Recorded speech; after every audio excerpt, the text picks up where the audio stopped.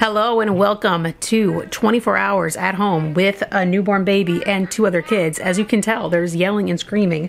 We've been home for about 2 hours. We had to get some groceries on the way from picking up the kids from my parents. They'd already met him at the hospital. You probably saw that in our first 24 hours video. If you watched that, if you didn't, I'm gonna link it up here.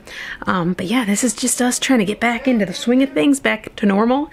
It is 5:20 right now. Yeah, back to normal, James. But the kids love the baby. He's sitting right here with us doing a puzzle. Little Robert. There's Jamesy.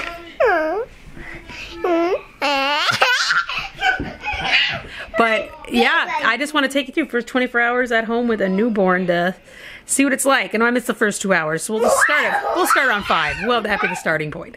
But yeah, let's see where the day takes us.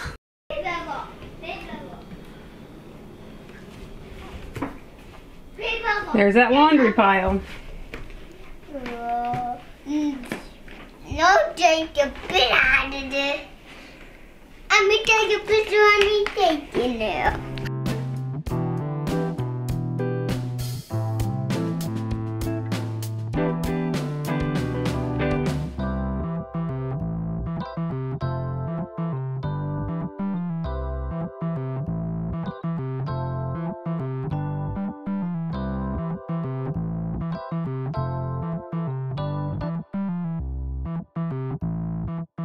Mini update. This actually adjusting to having another baby around has been easier than I thought. The kids have actually been very good.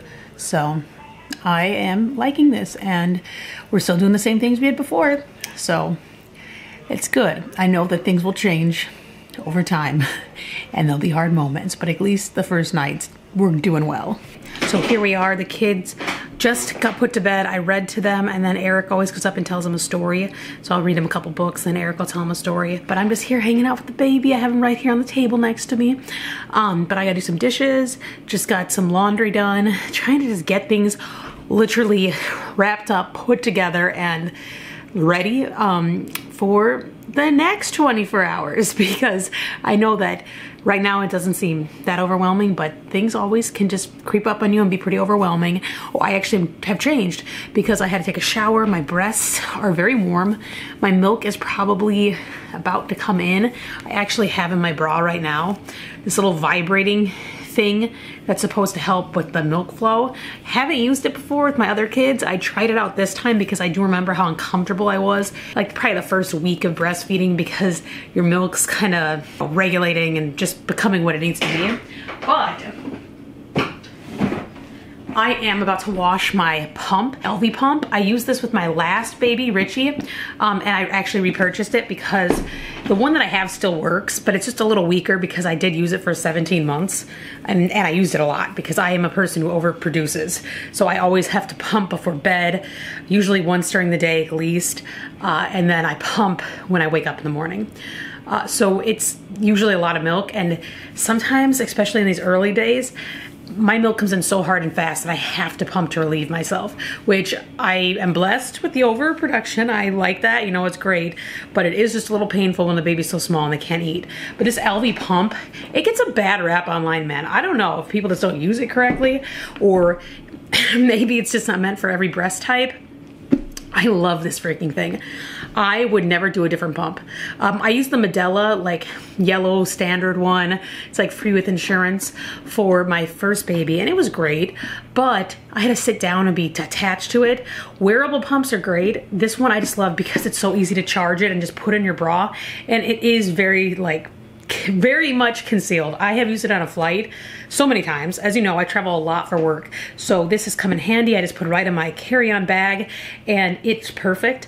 Just make sure you keep it charged, and make sure that you change the parts about every month to month and a half. The little green parts on it do wear out pretty fast, and that's when the suction gets less.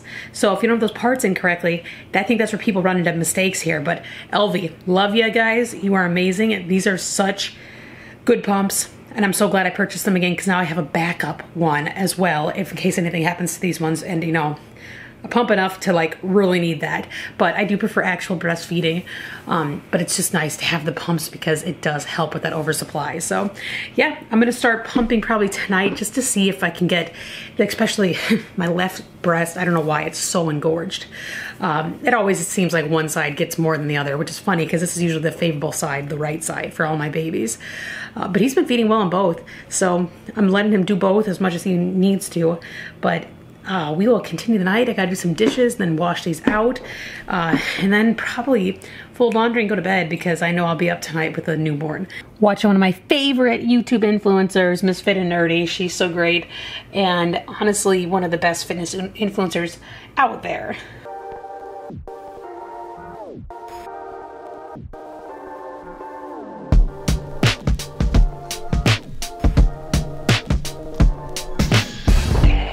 Pumped a little bit with the LV. Didn't think I was gonna get much. Only pumped for like 5 minutes. This is for both breasts. The one is not swollen, the right, but the left is a little swollen. So trying to not get mastitis like I did with my second baby, like 3 days postpartum. I did do a little pumping, and then I actually have my Haka on right now with a little bit of salt water, and I'm trying to work out anything that's going on right now on that breast. So it's feeling a lot better, not nearly as hot, and the baby is about to wake up, so he's gonna have to feed anyway, so good timing here.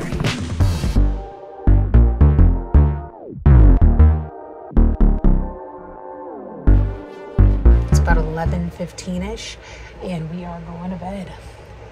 Here's my little Robert laying next to us in a little bassinet. Yeah, but I'll keep track of the feedings tonight and see how many times he wakes up. The hospital is about every 2 hours, so kind of banking on that right now. He's making some noises, so I might try to feed him before I actually go to bed. And then I have my little, right over here, diapers, put my prenatals in there. I don't really have a nightstand right now just because of the way our king-size bed takes up so much room in this room, but it's okay. The baby's more important than a nightstand any day. But yeah, I'm excited. First little night sleeping here, and this is the first time I've ever had this set up for any kids because we got our new bed. So it'll be interesting to see how this works. And I'm digging my hair right now. It's kind of out of control and insane, and hey, it's great. Hello, I'm just waking up. It's 8:30.